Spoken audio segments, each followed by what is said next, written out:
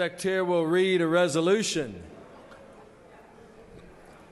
Senate Resolution 679 by Senator Shafer of the 48th, Albers of the 56th, Miller of the 49th, Martin of the 9th, and Thompson of the 5th, a resolution recognizing and honoring January 13th, 2016 as Korean American Day at the state capitol and for other purposes, whereas on January 13th, 1903, the arrival of 102 pioneer immigrants to the United States initiated the first chapter of Korean immigration to the United States, and whereas in the early 1950s, thousands of Koreans fleeing from war, poverty, and desolation came to the United States seeking opportunities, and whereas the population of Korean Americans in Georgia has increased 95% in the last decade, making them an important and integral part of communities across our state, and whereas Korean Americans have designated January 13th, 2016 as Korean American Day to memorialize the more than 100-year journey of Korean Americans in the United States.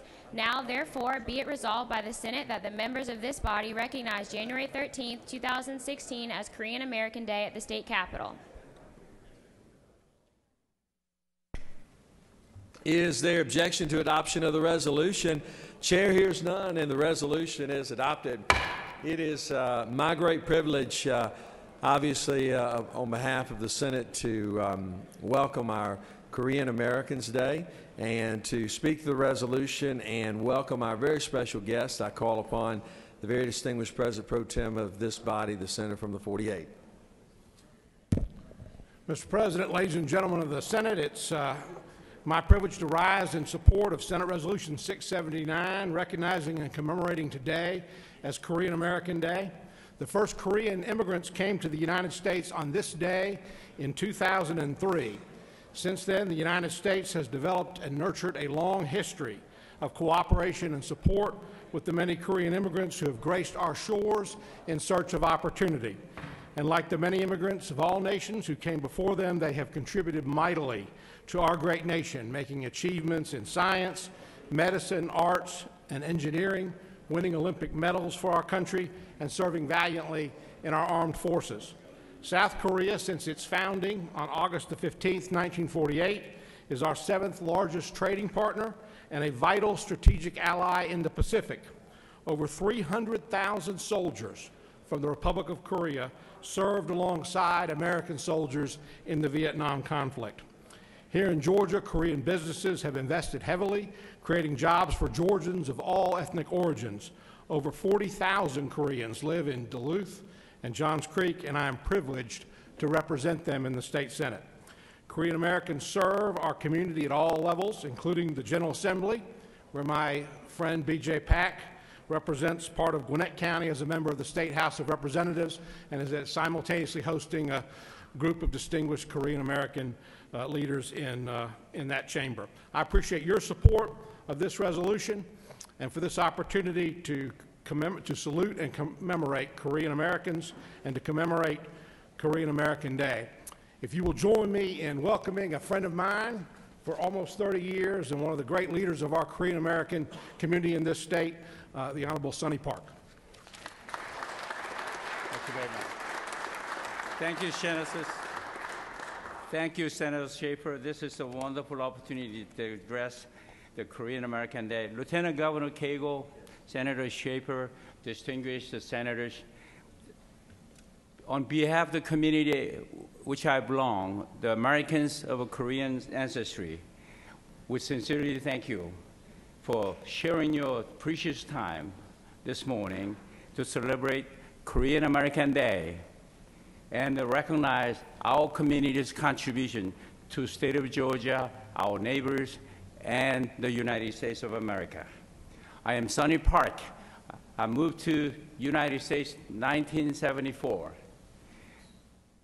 And I was sworn in as an American citizen in 1982.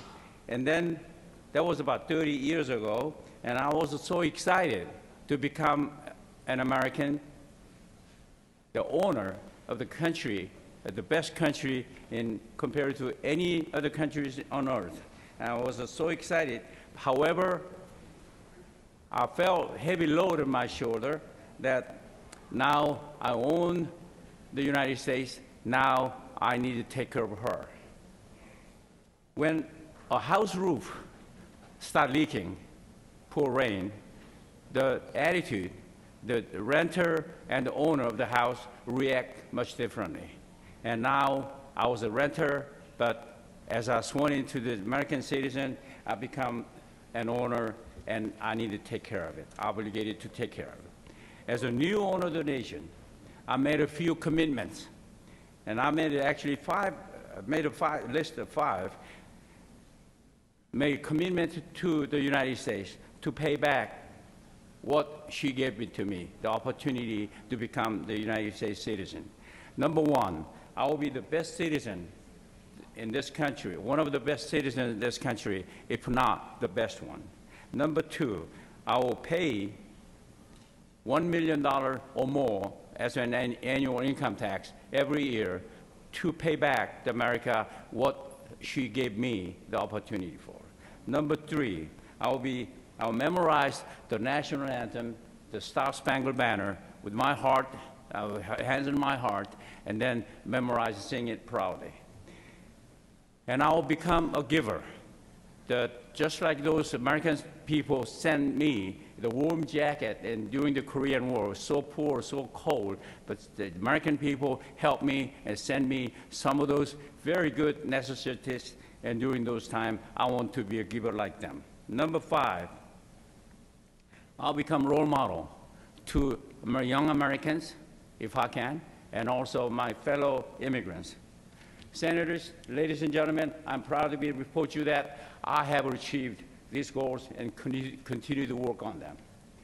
More importantly, my story is just one person's story. This story, similar stories go all over, thousands of stories like this in the Korean American community throughout the country.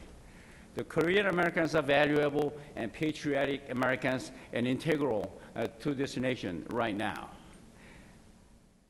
We want to be recognized as significant enough to our nation, the United States, and that feel like the United States can stand strong without us. When we say that, some of Americans will narrow their eyebrows, and when I say such, and then you're not American.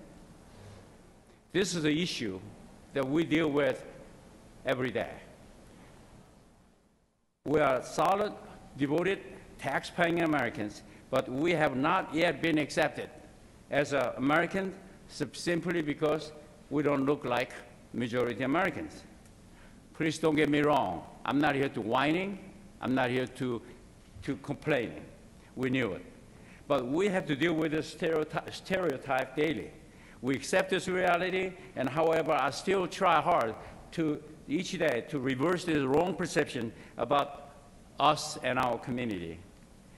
I would like to take this opportunity to list a few items to back up my claim that Korean Americans are an integral part of this country. I wish you have a little brochure. There's the numbers to put it. We have over 4,300 Korean Americans in service in the U.S. military right now. 22 of them got killed in action in Afghanistan. And when people, American people see my face, they don't see that. You are not here, you're a guest. But we realize that, but we are an integral part of this country. Our contributions to this great nation are numerous and significant. Please see the data and the program, which is is in the brochure. Please take a look at it, and then hope you recognize our contribution to this country. In short, America is richer with the Korean Americans. I hope that my brief presentation and has helped you understand a bit more about the Korean American community and its crucial role to the state of Georgia and our great nation. Senators, ladies and gentlemen, thank you again for the opportunity to present you, the Korean American community. God bless you all, and as you start this new session, and God bless Georgia and the United States of America. Thank you very much. Appreciate it. Good job. Good job. Thanks, well done. Well done. That was good. I like to shake his hand with a man that pays $1 million.